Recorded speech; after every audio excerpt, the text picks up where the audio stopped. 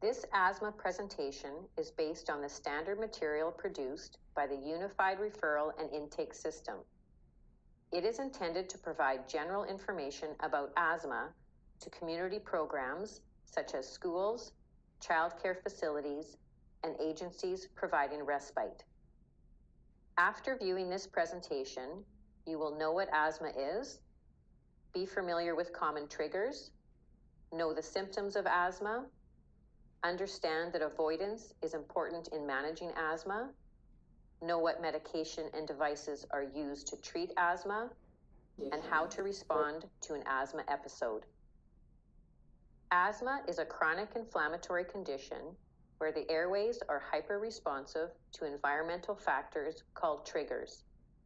When the airways are exposed to triggers, inflammation, swelling, and mucus production may increase, and the muscles around the airway tighten.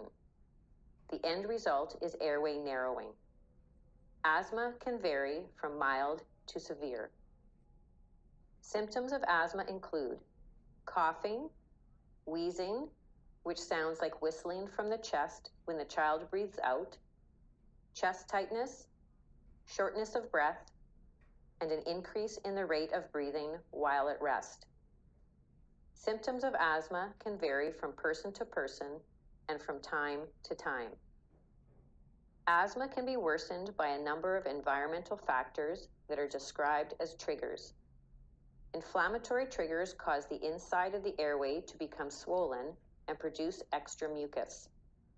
Common inflammatory triggers are respiratory infections, such as a cold or flu, environmental tobacco smoke, and allergens, such as animal dander, dust mites, molds, and pollens. Symptom triggers cause the muscles around swollen airways to tighten. Common symptom triggers are cold, dry air, smoke, exercise, rapid breathing from exercise, laughing, or crying, strong odors such as paint fumes, perfumes, or cleaning products, air pollution, and stress. A combination of triggers such as exercising in cold, dry air or exposing a child with a cold to secondhand smoke may more rapidly induce asthma symptoms. Avoiding triggers is an important strategy in preventing asthma symptoms and may reduce the need for medication. It is important to help reduce a child's exposure to their triggers whenever possible. Check the child's healthcare plan for their common triggers. The following strategies are some ways to reduce a child's exposure to triggers. Avoidance strategies should be relevant to the child's triggers and the community program setting. Paint and varnish when children are not present in the facility. Keep windows closed during pollen and mold seasons. Restrict pets with fur, hair, or feathers in the community program. Clean equipment such as gym mats, chalkboards, and bookshelves regularly to avoid accumulation of dust. Avoid wearing perfume or other strongly scented products. Choose cleaning solutions that do not have a strong odor. Medication is used to prevent or decrease asthma symptoms.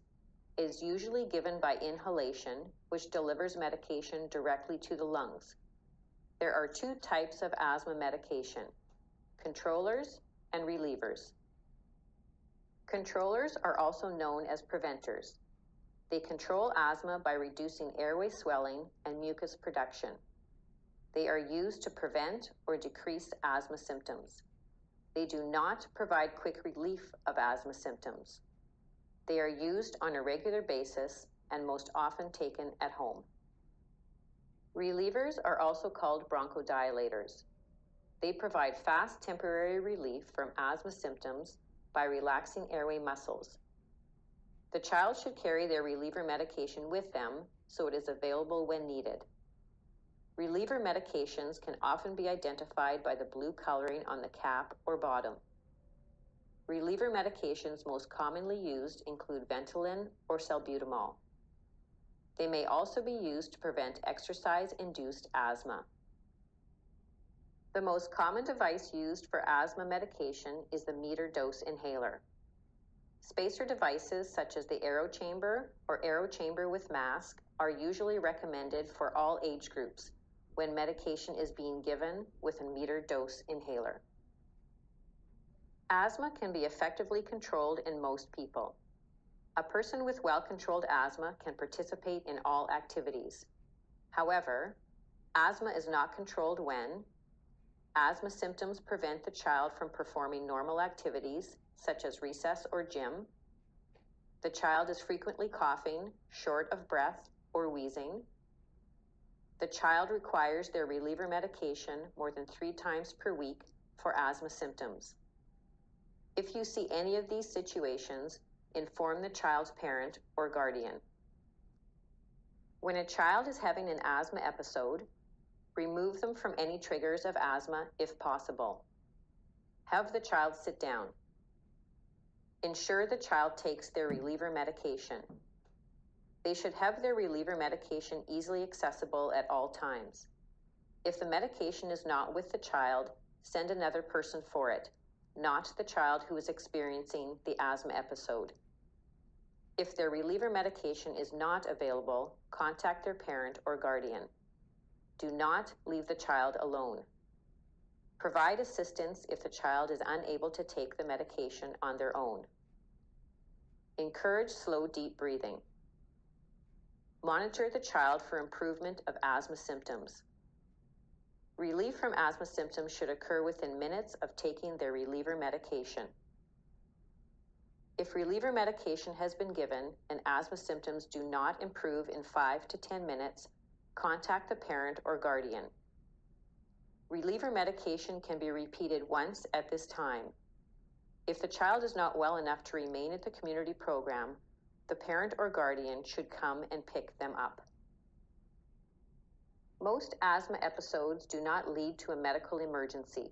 However, the following situations are emergent: skin pulling in under the ribs, skin being sucked in at the ribs or throat, the child has a grayish or bluish color in their lips and nail beds, they cannot speak in full sentences, their shoulders are held high or neck muscles are tight, they cannot stop coughing, or they have difficulty walking.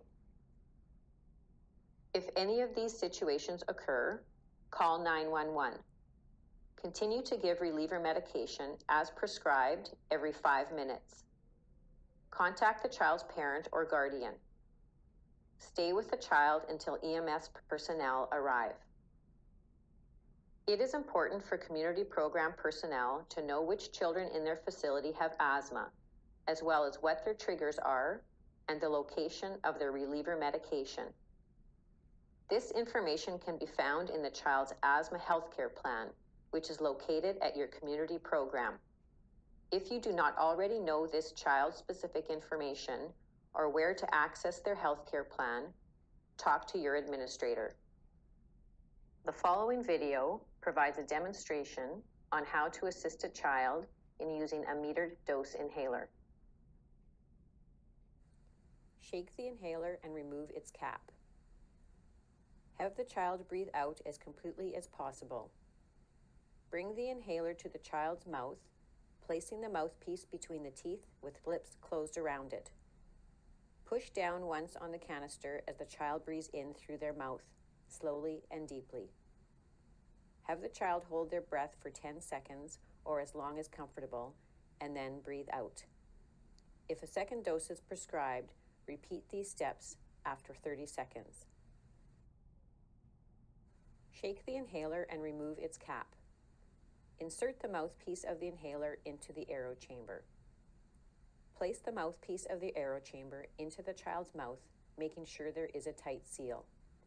Have the child breathe out. Push down once on the canister. Have the child breathe normally, taking 5 to 6 breaths. If a second dose is prescribed, repeat these steps, waiting 30 seconds between each dose. Shake the inhaler and remove its cap. Insert the mouthpiece of the inhaler into the aero chamber. Apply the aero chamber so there are no leaks between the child's face and the mask. Have the child breathe out. Push down once on the canister. Have the child breathe normally, taking 5 to 6 breaths. If a second dose is prescribed, repeat these steps, waiting 30 seconds between each dose.